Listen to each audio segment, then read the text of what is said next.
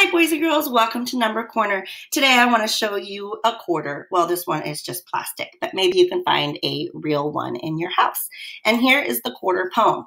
Quarter, quarter, big and full. You're worth 25, I am told. And here it is, worth 25 cents. So I wonder how many of those it would take to make $1. I remember when we were folding paper into fourths, into 4 sections. And we were calling them quarters. I wonder if that's a clue. So let's take a look at this next page.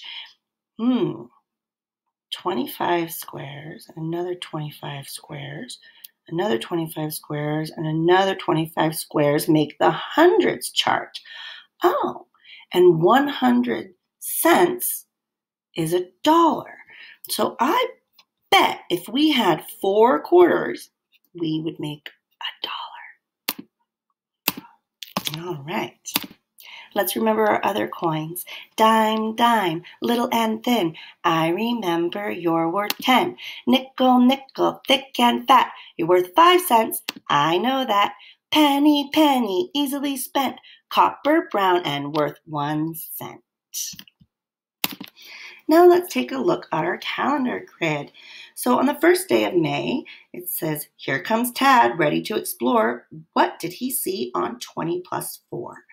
20 plus 4. 20 plus 4. 20 plus. Aha, he landed on the 24 on the first day of May.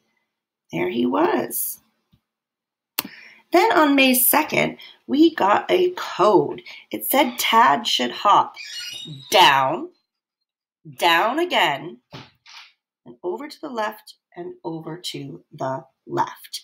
Let's see. If Tad hops down, it becomes 34. So that was almost like adding 10.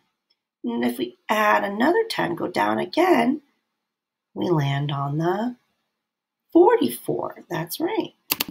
So now it wants us to go to the left. And if I go just one space to the left, my 44 turns into a 43. So that was like it took away one. And if I go again, it takes away another one. So when Tad followed this code, what number did he land on May 2nd? That's right, he landed on the 42. So now here we are, May 3rd. Tad got instructions again to go down, down. Where is Tad going to land? He goes plus 10, another 10. That's right, he landed at 62.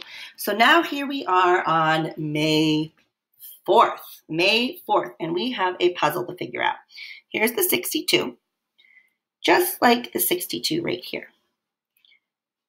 And the 63 right next to it. Right under it, we've got the 73. Wait, what's right on top of the 63? What's Tad sitting on today? What number is Tad sitting on top of today? Did you think 1 less than 54? Or 10 less than 63? Yes, Tad is sitting very happily right here on the 53. 53. Can you write a code for how Tad can move from the 62 to the 53? What arrows would you draw? I'm really curious. Why don't you go ahead and give it a try?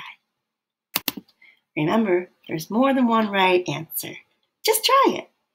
So here's my code. I wanted him to go plus 1 and then minus 10. So I did an arrow to the right and then an arrow up. What does yours look like? As long as we all land at 53, your code worked. See you tomorrow.